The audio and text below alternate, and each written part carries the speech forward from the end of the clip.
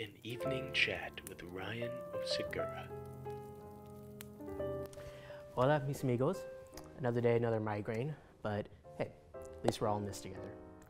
I want to talk to you guys about 1977's Close Encounters of the Third Kind, Steven Spielberg's second motion picture release after Jaws.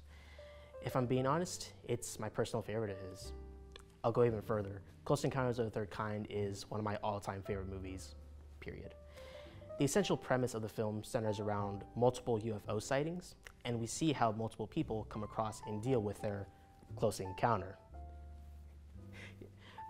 Spielberg once talked about how he doesn't think he has a particular style, at least how Alfred Hitchcock, Brian De Palma, or Stanley Kubrick have their own signature styles.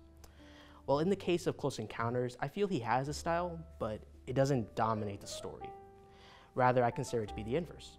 Spielberg, who also wrote the film's screenplay, something he's only done twice since with AI and The Fabelmans, he takes what could be a serious thriller and turns it into an awe-inspiring spectacle.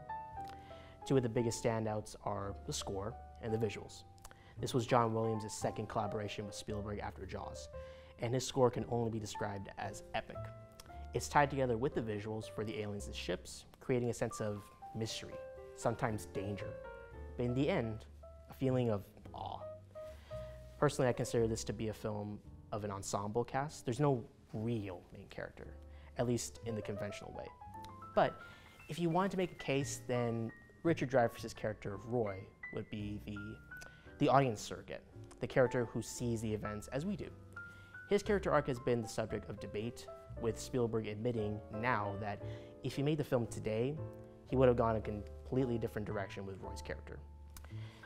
Okay, I'm not going to be a douche and spoil the ending, but I'll say I understand where he's coming from, where everybody's coming from. As for me, I personally don't see it happening any other way. I feel the way Roy's character went to the end of the movie is the only way it could have gone. As a result, I consider his art to be a sort of cautionary tale. It's really hard to talk about the film without spoilers, and I don't want to reveal the film's ending. But from my eyes, going in blind is the way to go. If I were to talk about the ending, then I'm worried the magic of it will be lost. But I think I've gushed about Close Encounters enough, so hopefully you'll check that out. And if I'm being honest, I don't think I did a good job describing how just incredible this movie is. So I simply beg that you watch for yourself. And while we're at it, I highly recommend watching the 2-video special on YouTube called Steven Spielberg 30 Years of Close Encounters. It's a 2-parter on YouTube where the director is interviewed about the film for its then 30th anniversary release. He talks about how it came together, from his inspirations on the film to how he perceives the film at that current time.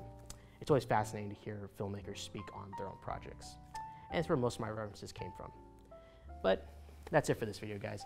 Please let us know in the comments below what you think about Close Encounters of the Third Kind. Is it your favorite Spielberg movie? If not, what is your favorite? Whatever your thoughts, just leave a comment. In the meantime, please stay tuned for more videos and reviews. Bye, guys.